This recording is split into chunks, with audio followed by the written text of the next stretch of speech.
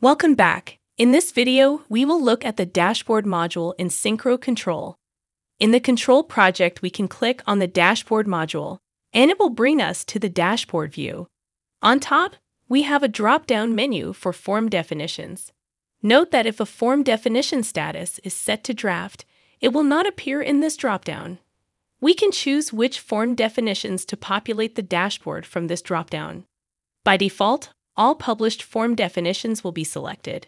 To deselect or select a form definition, click on the definition.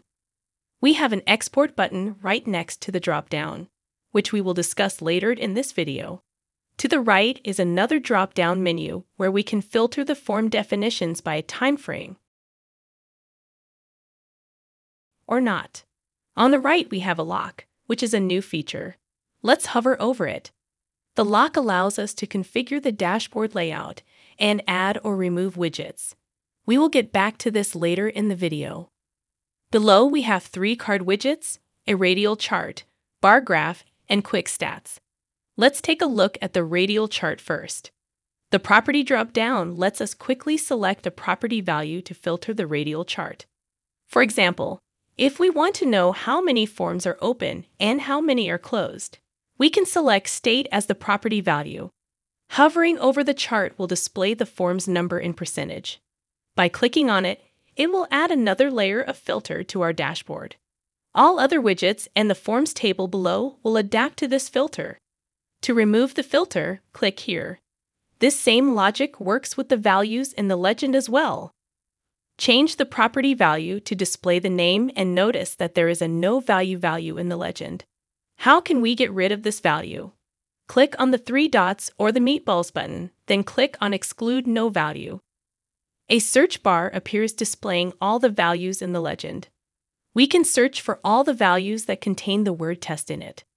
The list will adapt to what we are searching for.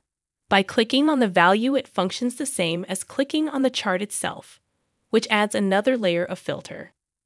Now let's move on to the bar graph.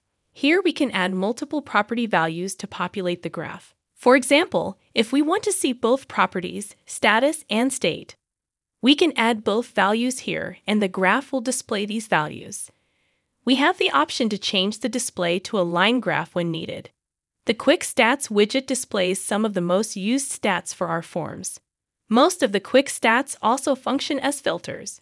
For example, if we want to see the forms that have been assigned to me, we can click on that quick stat and the information in the other widgets will update.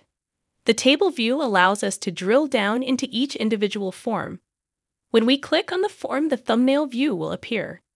Now let's return to the lock feature that allows us to configure the dashboard layout and add or remove widgets. The widgets include the radial chart, bar graph, quick stats, and table below. We can go ahead and click on it. Now it shows that it's unlocked, meaning the layout of my personal dashboard is editable. Also, the personal dashboard name, input field, and a plus button will appear. The name cannot be changed because the personal dashboard is a system default dashboard. We can change the name of a dashboard if it is created using this plus button, which we will test out later. But for now, let's remove all the widgets in the personal dashboard. Now let's add the widgets back.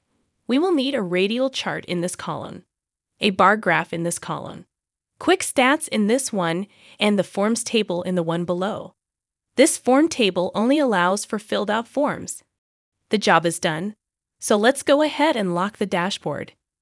How about we create a new dashboard? We will need to go back to the plus button first. To do this, we will need to unlock the dashboard and then click on the plus button. For the name, we can use another personal dashboard. Let's relocate the quick stats down here. Then for the empty location, we can add a line graph. Let's save, and now we have 2 personal dashboards. Now let's return to the export button. All the forms will be exported to a CSV file. Note that the export contains all the forms. This sums up the introduction to Synchro Control Dashboard module. See you in the next one.